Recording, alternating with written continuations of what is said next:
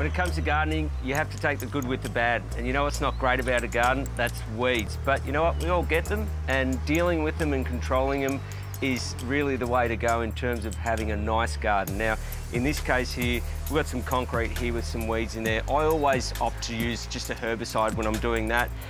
Reason being, I just find that the herbicide works well in pathways, especially if you've got a gravel pathway as well, because it's really hard to sometimes pluck these out just by hand. So just spraying some herbicide on them will be really good. Now, if you're using a herbicide, what you want to remember is that you need to keep your kids and your pets away from it to at least until it dries. So give it a few hours just to play it safe.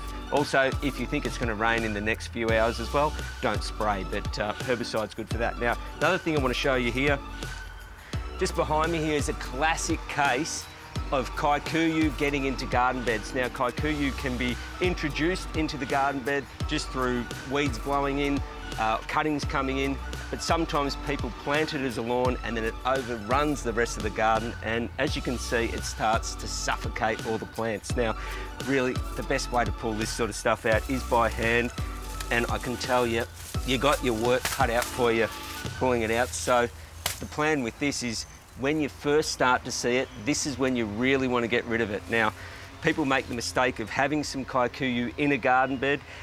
They do half a job pulling it out, and then they bring in some plants and fertiliser and lots of water, and there's still some little sprigs in there. And what happens is, all of a sudden, you're giving it the perfect environment to grow, and it explodes and it starts suffocating the new garden bed as well. Now, up in this part of the garden here, there's also another common weed that you might have in your garden as well.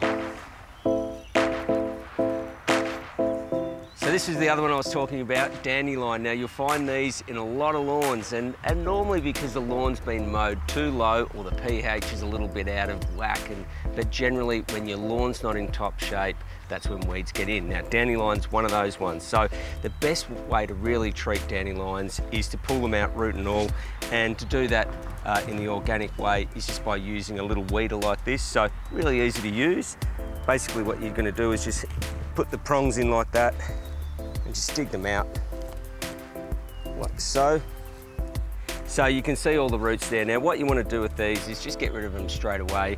I wouldn't introduce this stuff back into compost or anything like that. Some folks actually eat this, but they also use it for medicinal reasons. But in a garden, get rid of it. So let me show you how this stuff distributes around the garden. So eventually it becomes this, and these are the little fairies that the kids used to blow and make a wish and all that sort of stuff. And what happens is, as they actually separate, each little bud, if you like, has got a little seed on it, and it's like a parachute that just gets pushed around and floats around the garden, so it just doesn't get contained to the lawn.